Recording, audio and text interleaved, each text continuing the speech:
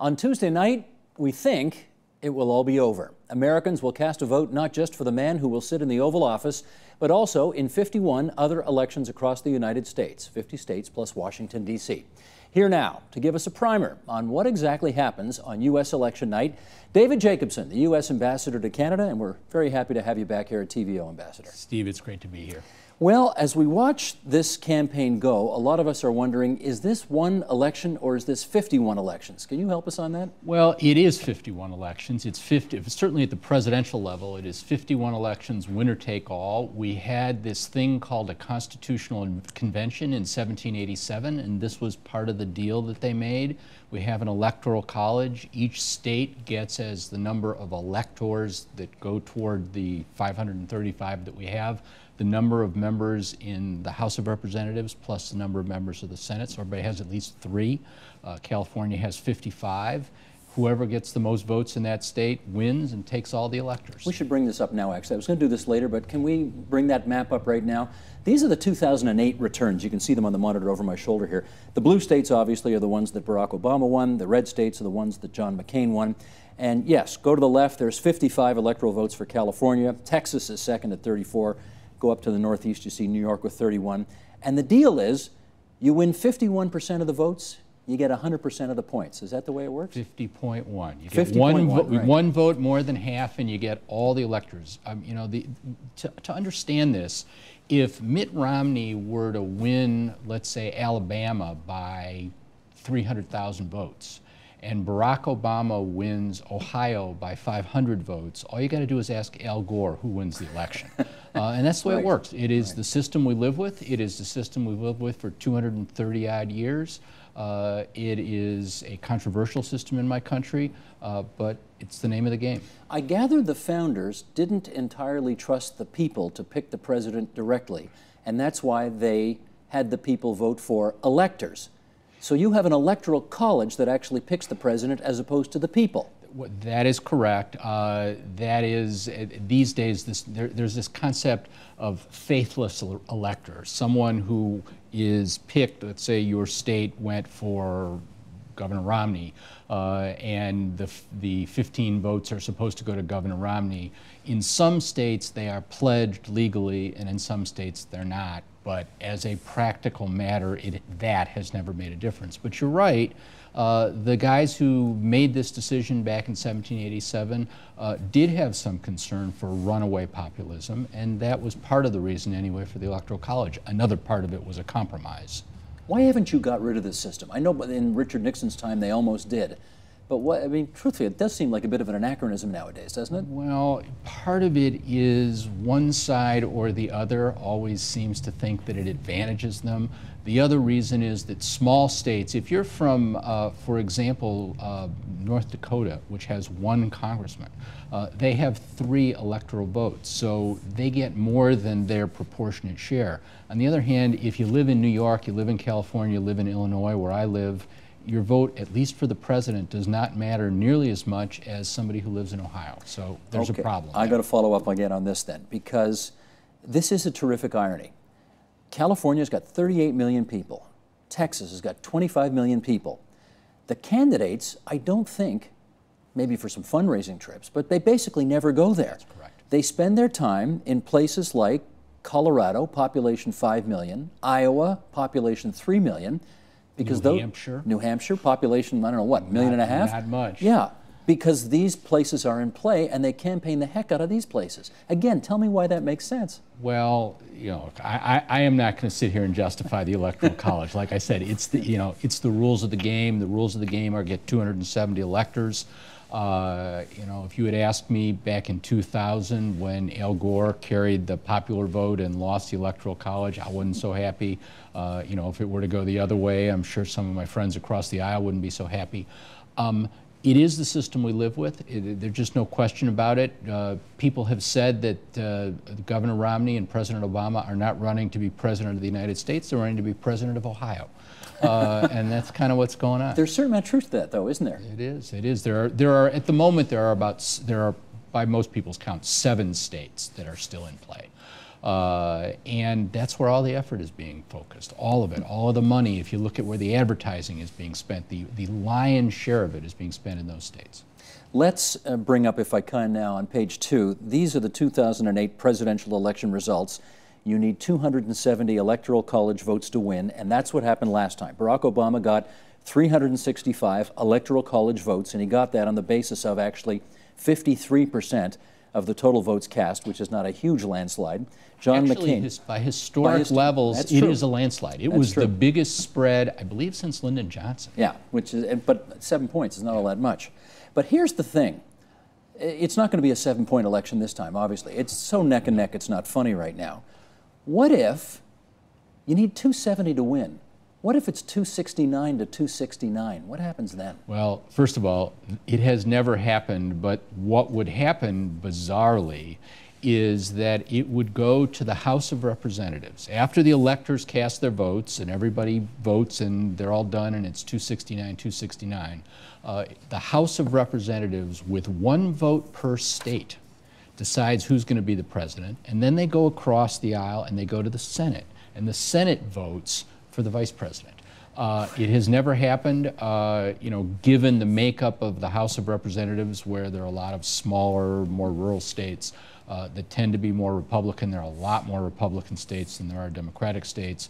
You know, everyone kind of assumes that it would go in that direction, but that would be a very difficult situation. But let's play this through. If it's 269 to 269, the House picks the president, that means Romney.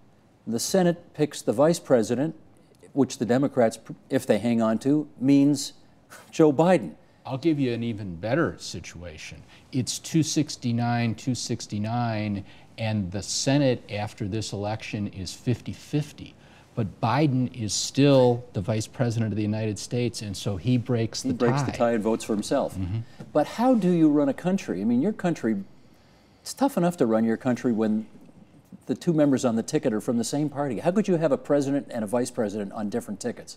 Steve, as I say, it's never happened. The odds of that happening are extremely slim. I think I'm going to go out and buy lottery tickets because it's more likely I'll cash one of those in. But the House has picked the president before in your history. That has happened a couple of times. It has when no one has had a majority, but the likelihood that we're going to get 269, 269. Nate Silver, who is the guru of all numbers, I think he puts the chances of that at like 0.01%. This would be the year when it happens, though. And I'm not sure my heart could take it. Well, let's focus on you for a little bit here. You are, okay, it's no secret here, you were a big supporter of Barack Obama's in the last election. You worked for him, you're friends with him, and as a result, you're the American ambassador to Canada. What are you allowed to do in this campaign? I'm allowed to watch TV. I'm allowed to read the newspapers. You know, I am a little bit like the fire horse, and the old fire horse, and the bell goes off, and he's still in the barn, and he wants to get out and run, but he can't. It is a little on the frustrating side. I've been involved in the last several presidential elections. I am not in any way involved in this one. One of the things about my job is that I am the ambassador for all the American people. I am the ambassador for Republicans, I'm the ambassador for Democrats, I'm the ambassador for independents. And I take that responsibility very seriously. So I am not here as a partisan. You know, I think probably everybody who's watching your show knows who I support. But that's not my job. And so I'm really on the sidelines on this one. I'm watching just like you're watching. You have not participated in any of the campaign calls or called in or nothing? Nothing. You haven't spoken to the president, given advice to David Axelrod, nothing? I have spoken to the president, but not about the campaign. Really? And David Axelrod, you don't? No. Really? I sometimes talk to my friends because they're involved. I haven't talked to Axe, but talk to others who are my friends who are still involved. Just, you know, hey, how's it going? And gee, are you having fun? But I don't talk about the politics. I don't involve myself in the politics. That would be inappropriate. You give speeches in this country all the time. All the time. But you don't plug for Obama? I have tried very, very hard not to. And again, sometimes it strains my abilities to be fair, but that's my goal. Is it killing you? My heart isn't what it used to be. No, it's, you know what, I have the best job in the United States government, and you know, this is one little bit of bad that comes with a whole lot of good. This has just been an extraordinary experience. I'm in a wonderful country, the probably strongest relationship between two countries on earth, and I would not trade it for a minute. Is there protocol of what an ambassador does after Tuesday night? I serve and have served since the day I got here at the pleasure of the President. What that means is I am not here for any fixed term. I am here for as long as whoever sits in that chair as President of the United States wants me to be here. President Obama could call me this evening and say, hey, I'm sorry, I watched you on Steve Paikin's show and I want you out of here. I hope he won't. But he could. I think that'd be cool, because that means he's watching. Well, that would be neat. No doubt he is. But I serve at the pleasure of the President. I am quite confident that it would be the pleasure, I would give more pleasure to an Obama administration than I would to a Romney administration. But the fact is that I serve at the pleasure of the President, and whoever's there can decide whether they want me here or don't want me here. As I say, I love it here, and I want to stay as long as I can. Now, I think I've got this right. I think when Richard Nixon was president, when he won his second term in 1972, as a matter of course, I think all the ambassadors were requested to resign so that he had the flexibility to keep who he wanted and get rid of who he wanted. Is that practice in place today? Actually, I don't know the specific answer to that, but as a practical matter, anyone the President wants to submit any time, and for anyone who serves at his pleasure that he asks for a letter of resignation, he'll get it. Okay. George W. Bush, when he won his second term, he went a different way. He picked a second, you know, he had Paul Cellucci first, and then he went for David Wilkins in the second term. So will you be surprised if assuming President Obama is reelected, if he decides to go with somebody else for a second term? Actually, Steve, no, I won't. The norm here is, and I won't say there's never been an exception, I'm sure somewhere with hundreds of ambassadors in many administrations there have been, but generally the norm is that someone serves for a term. If someone of the same party or the same president is reelected, sometimes an ambassador will serve for a period longer than that. But usually not for an extended period beyond that. You know, I'm sure that there are plenty of other folks that will do a good job here, and you know, as I say, I like every day I'm here, but I would expect that the President would have somebody else in mind at some point. And again, I don't know how this works, but do they call you and ask you? And did they say, do you want to stay? Well, or? They haven't yet, so we'll see. We'll see. He hasn't won yet. Oh, we'll see. Okay, let's come full circle. Who you got your money on next Tuesday night? Well, okay, I am not, this is not as a partisan matter. It is going, the popular vote is going to be very, very close. You know, you pay your money, you take your choice among the polls. I think it is fair to say that the President probably has a little bit better map when you go back to that Let's bring map it up of if we electoral can, votes. control room. Let's bring that back up. From admittedly, these would be the 2008 results. Yeah.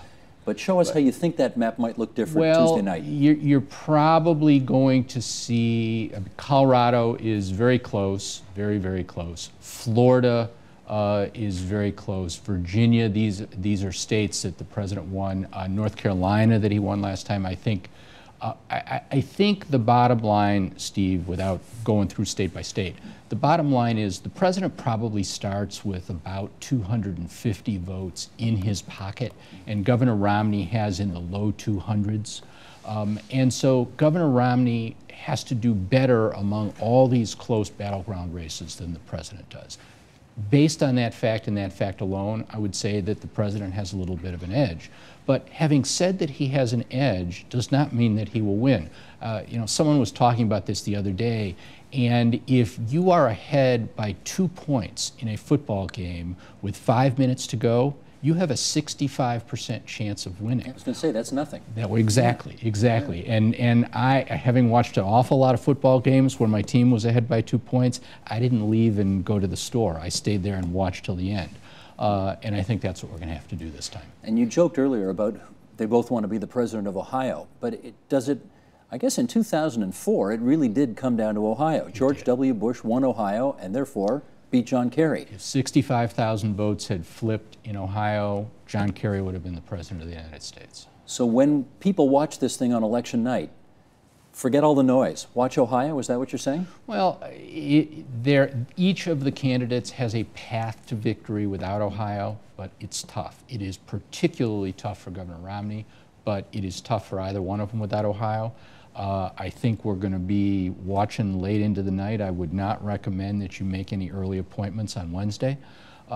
This could go on for a while. They could be counting votes for a while.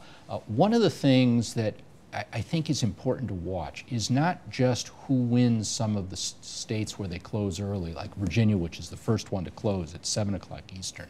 It's not just who wins, but how quickly they win. If somebody gets Virginia called in their favor 5 minutes after the polls close, something may be going on. If Florida, which everyone thinks will probably go for Governor Romney, goes for Governor Romney, but it goes immediately, something may be going on. On the other hand, if it drags on and on and on, maybe it's more complex. So it's not merely who wins those early states, but how quickly the numbers come in.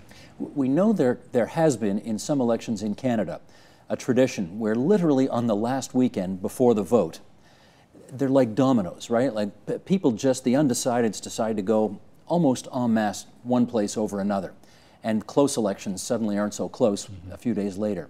Does that happen in American presidential elections as well? Well, you know, historically, something like that has happened in the past. The difference this time is there do not appear to be a whole lot of undecided voters. You're fighting over a very, very narrow sliver of folks. You know, as someone who follows this the way you do, it's almost hard for me to believe that someone could have been watching this for years and still go, gee, I just don't know what to do. Who could be undecided at this stage? And so there aren't very many of those folks. And so the likelihood that there's going to be a huge shift and that this is not going to be a close election is not very great.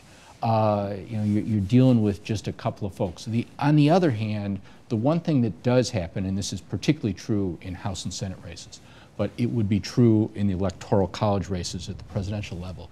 Close races tend to all fall the same way. If you went back to your map of 2008 and the president getting 365 electoral votes, trust me, when we went into Election Day, you know, there were an awful lot of those close states, and they all but one fell to the president's way. And so, as is the case in Canada, close races tend to fall in the same direction. So a national mood, if you like, does actually take over in some respects. Well, clearly there are local issues, there are issues state by state, but yes, there is something that things tend to move in the same direction.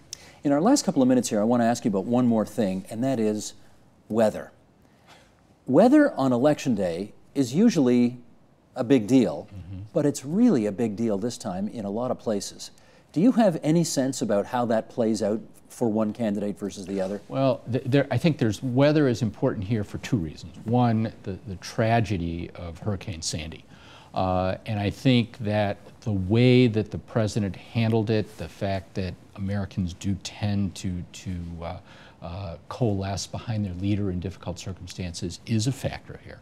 You know, we'll have to wait to see how it plays out. Are things going well? But it is clearly a factor. I think how Governor Romney responds to that is also going to be a factor. So that's one piece of the weather. The other is the weather actually on Election Day. And you know, good weather is Democratic weather, and bad weather tends to be Republican weather.